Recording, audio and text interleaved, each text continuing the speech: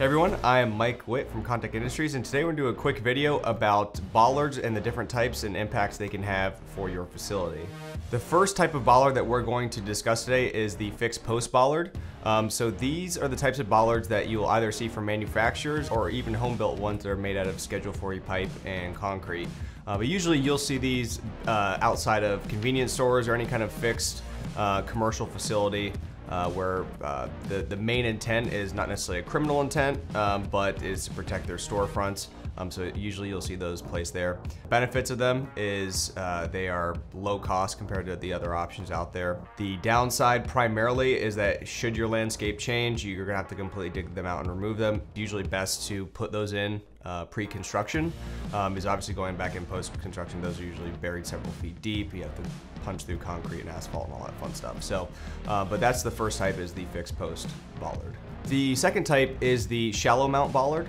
So these types of bollards are usually only gonna come from a manufacturer of bollard and barrier systems. There's not really a great homegrown type solution out there. With these bollards, the main benefit is that they're ideal for the installer themselves. So when they're going into installation, whether it's pre-construction of your facility or even you're doing a retrofit after the fact, the main benefit is they're not having to dig down nearly as far. Why does that matter? Usually this matters for areas where you're running a bunch of utilities in the area. So if you have conduit for for electrical power, data, water lines, anything like that. So they try to keep a low profile.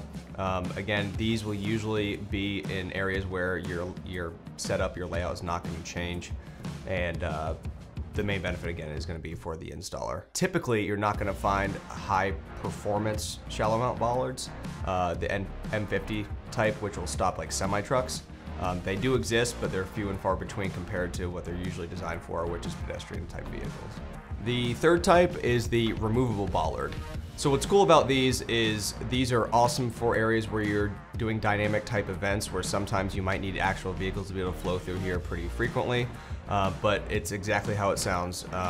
Usually there is a casing in the ground in which that is always permanently there, but then you have the ability to either bring in, most of them are just done by hand, but you're gonna carry in your bollard or have forklift or other kind of machinery to help reinstall them. But again, they're removable, so you have the ability to put them in, take them out when, as your landscape varies.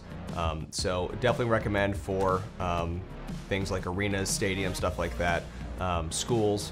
Again, if you foresee your layout or your traffic flow and stuff having to change in the future, great option for those types of facilities.